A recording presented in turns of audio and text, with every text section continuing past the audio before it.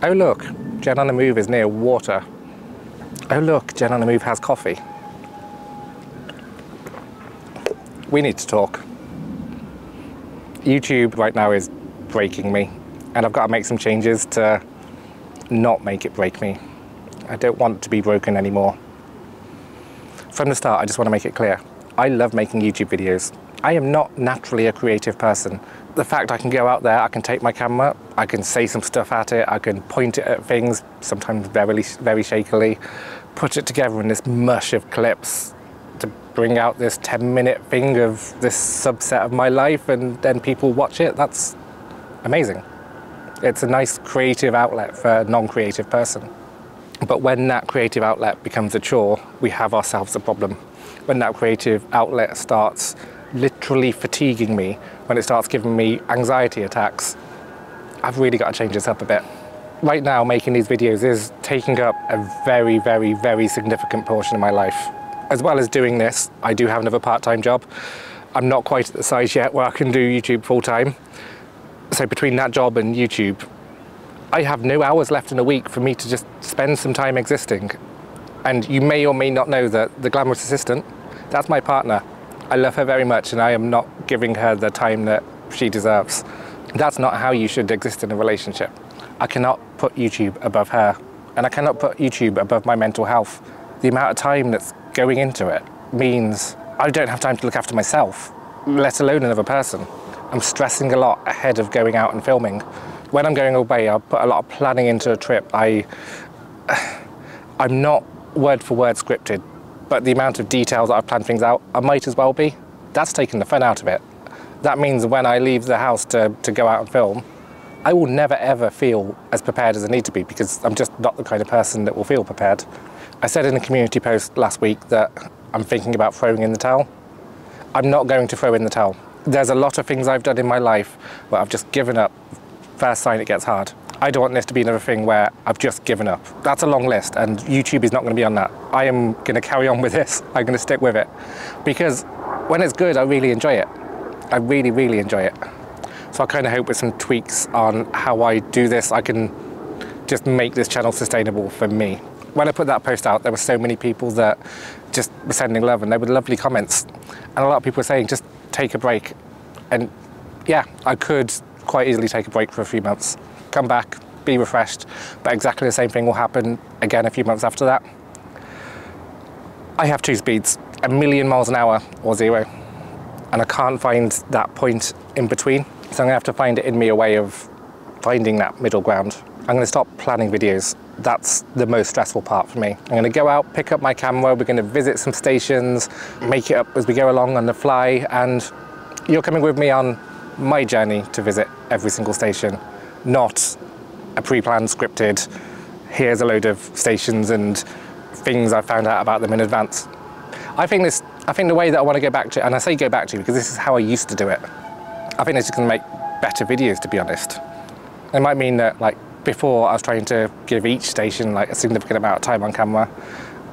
If a station is boring or I just can't find anything about it, you might even montage through it. You can kind of possibly expect a lot of montages in London, because having spent a day in London like a couple of days ago, pretty much every London station is exactly the same and there's nothing interesting about them. Knocking out these London stations is really a mental struggle. When I'm visiting every station, there are going to be some times that I really struggle through, because there's a lot of stations out there that are just the same, and a lot of those are going to be in that London. So I'll give the camera time to the interesting stations, and when interesting things happen. I had a 7-minute change at Sevenoaks, and I kept holding the Sevenoaks train at Orpington to let all these fast trains through. It's now going to be a 2-minute change. I've never been to Sevenoaks. I think this is fine. This is fine. Everything's fine. Everything's going to be fine. Nothing can possibly go wrong. Everybody will be cheering with joy. Now I get the impression they don't have joy around here. I was looking forward to my bed tonight. Jen doesn't run. Jen might have to run. Then maybe in like 8, 9, 10 years, I will have finished the project to visit every station. And we'll just enjoy our moments in the countryside together. I'll find myself some water and say mushy stuff next to it. Surprisingly, there's not many people on this beach. That is a very, very rough sea, and my hair is very much doing hair things. This isn't the weather I had in my head for this. Oh well, we deal with the cards that we're dealt.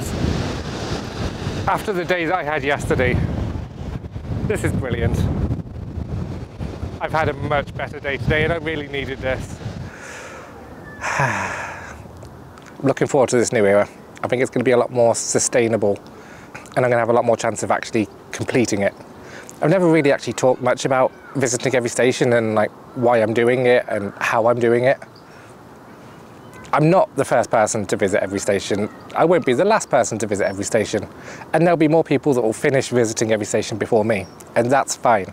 I'm doing it to go on an adventure. I'm doing it to see places that I wouldn't ordinarily see. I would have no reason normally to go to Hyde Central, yet I went to Hyde Central. I'm giving Hyde Central the award for the dullest railway station I've ever been to. There is nothing interesting here at all. I didn't like it. Glanconwy. I have no reason to go to Glanconwy. I am glad I went to Glanconwy. This is a very happy Jen. Come to Wales, do all of the things.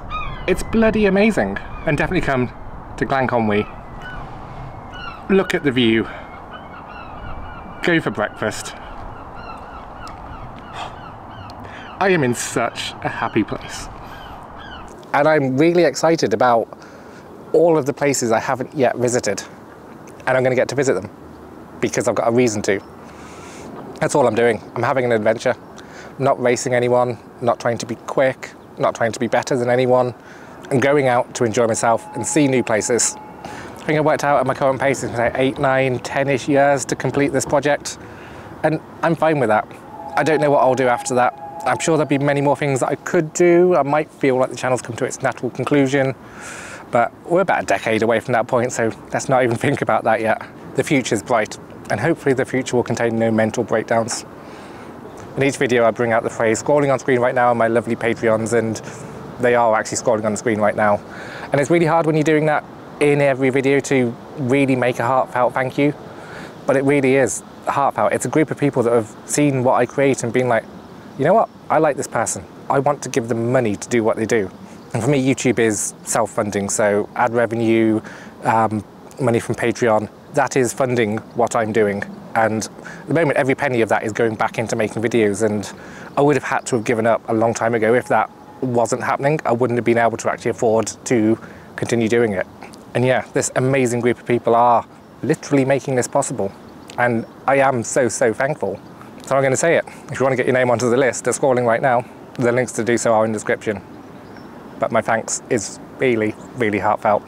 We have a great laugh in our Discord. They get to see me when I'm having the good times. They get to hear me having the rants when I'm not having the good times. They're a really supportive group of people and they do keep me going. Thank you guys. So yeah, deep and meaningful, mushy stuff. Things are going to change. The channel's going to be more about me and my journey. But there are some things that are not going to change. And that is me leaving a link just here to the next video I think you should watch. And until next time, bye bye.